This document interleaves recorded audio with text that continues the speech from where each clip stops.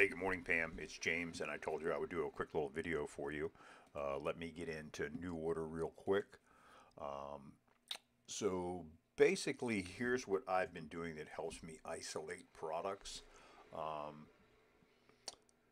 Hold on, I'm having some computing issues this morning. Okay, so basically, I'm going to go over here to products. I'm going to click on that. Then I'm going to come over here to the filter area, and I'm going to go to available, immediate. Then I'm going to go down to category, and I'm going to go to rings, and then I'm going to come up to division, and I'm going to do Harley Davidson men's rings.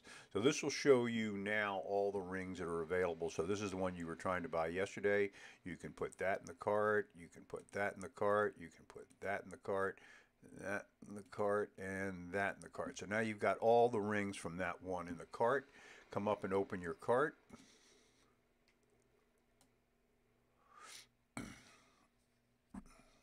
All your header information will probably already be filled in, but you go over to products, and then here's all your rings right here, and now all you got to do is just fill in your quantities. I hope this is a little more helpful, but I found this to be fairly easy when I was looking for any kind of product, as a matter of fact. So let's say I wanted to come in here, do immediate availability, and I wanted to do it on bracelets. And I wanted to do it in division. I wanted to do generic for everyone.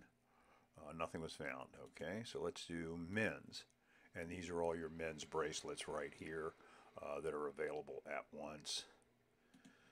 She did say there was a thing here on rings, but the problem is rings only go down to size 9. And in men's, when you click on men's here, I'm going to question her about this morning because it only goes to a size 9, and as we saw, there's an 11, a 13, a 9. So anyway, let me check on that part of it, but here is how you find the stuff pretty simply and add in, and I'm going to go ahead. If you don't like that or decide you don't want it, you can always come back over to the cart and just clear the whole cart, and it is gone. I hope that was helpful.